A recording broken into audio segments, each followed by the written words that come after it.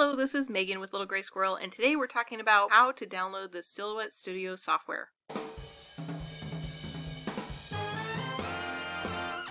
This information could be helpful for you for a variety of reasons. Maybe you're thinking about getting a Silhouette or switching from a Cricut to a Silhouette and want to try out the software. Maybe you just got a new machine and you're ready to download it, or maybe you just switched to a new computer and you need to re-download it.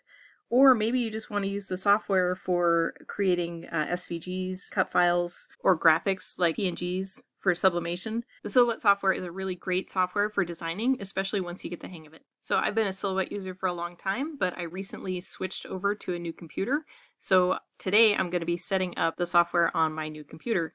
So side note, if you are switching from an older computer or a different computer, make sure you back up and save your files. You can save your library and you can also save your user-generated files.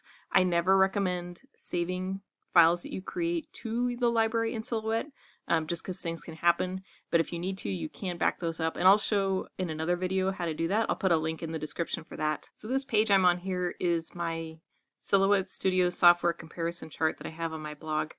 And you can get a link here to the Silhouette America website, or you can go directly to the Silhouette America website to download the file. But if you want to learn more about the software and then updates versus upgrades and where to get upgrades, and then sometimes they go on sale. Right now one of them is on sale, but I have 3 places to get the upgrades that I recommend. And then you can learn more about the features of the software and which features are available in which edition of the software. But for now, let's just go to the Silhouette America website. And then a little note here about the versions of the update. So right now it's on version 4.5.152. And I know that there have been people having problems, especially with Print and Cut, with this version of the software. This version was released for the new auto sheet feeder to work with it.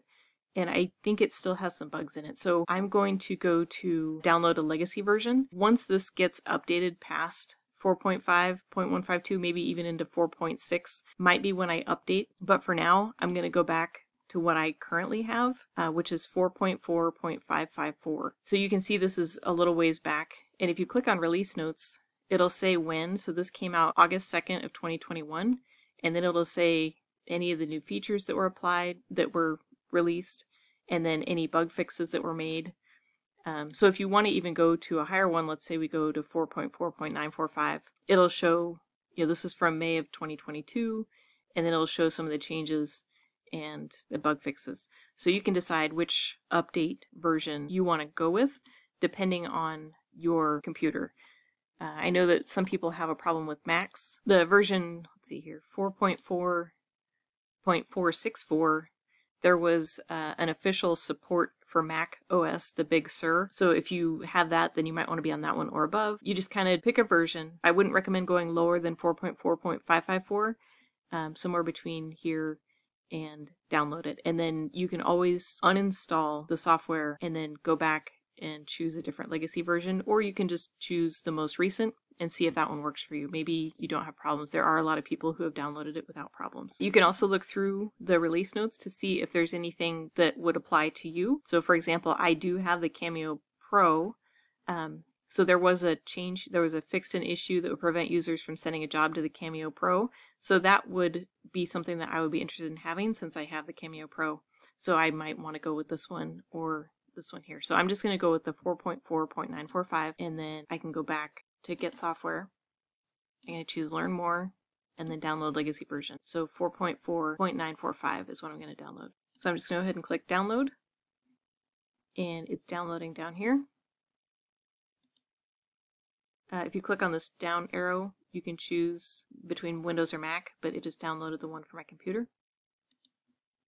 And then in the downloads, it's either down here, sometimes your downloads are up here, so wherever your files download to, go ahead and click it, and it will open. And click next. And this will show where it's going to be installing the file. And then choose install. A screen popped up that asked if it was okay if I made the changes to my computer, and I choose yes. If you're in this and it just sits here for a long time, make sure you check down here in the bottom of your screen there's a little icon with a shield on it, and make sure you choose that and allow it to make the changes to your device. If you are on Windows 10 or 11 that is in S mode, you'll need to get out of S mode to be able to install Silhouette Studio or any apps or software that are not available in the Microsoft Store. I recommend just doing a Google search to find the link that starts with support.microsoft.com to follow the steps.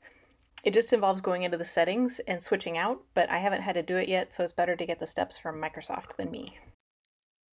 And then I'm going to finish and it will launch Silhouette Studio.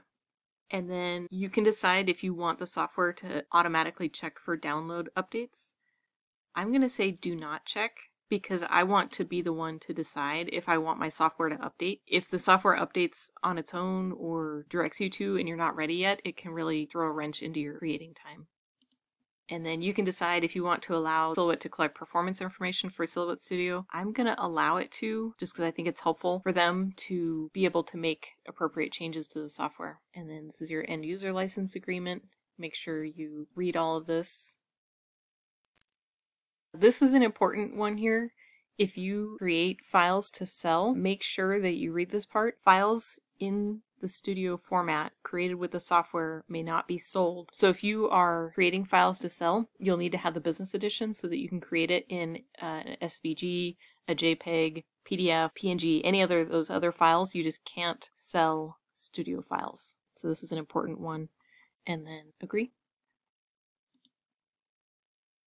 And now there's a new walkthrough, so you can just click through and find out what's new in version 4.4. So they have smart snapping guides. These can be a helpful alignment tool, but if you would like to turn them off, you can turn them off in the grid tab of the page setup panel. Print preview. I do recommend doing a print preview, but I don't recommend doing a print preview from the Silhouette software. So if you can turn on print preview from your printer in the printer dialog box, I think that's the better way to go. The print preview can slow down or possibly even make your software crash. I've seen a lot of people talk about that.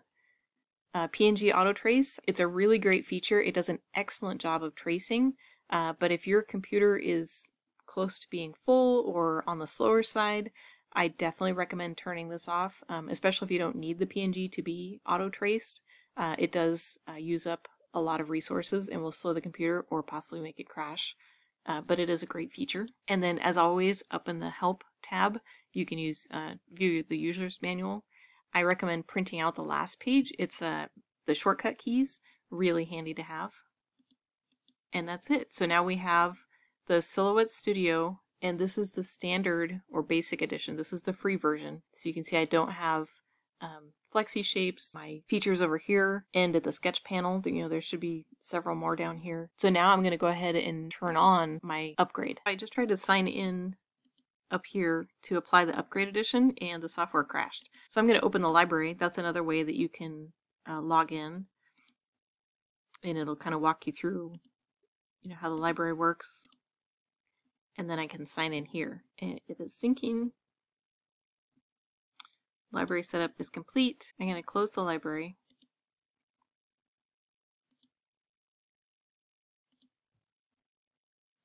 And see if it'll allow me to sign in this way. So I've signed into my account and I now have access to Business Edition.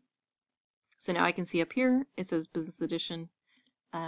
If you were for some reason not seeing that, if you go into Help, you can go into View In and you can choose. If you have Business Edition, it allows you to go back and forth between different editions. Or if you just have Designer Edition or Designer Edition Plus, it should just show up there. If you would rather enter your license key directly into your Silhouette account, just go to silhouetteamerica.com and then click on your account icon, log in, and you can enter the license key code.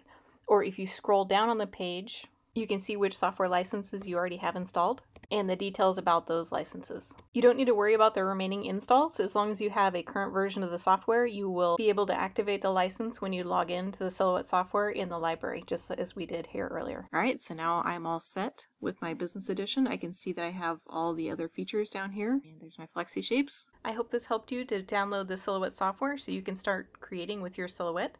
If you have any questions, please leave me a comment down below. If you like this video, please subscribe so you can be notified of my new videos. I like to help people learn how to use their Silhouette without frustration so we can have fun and make stuff.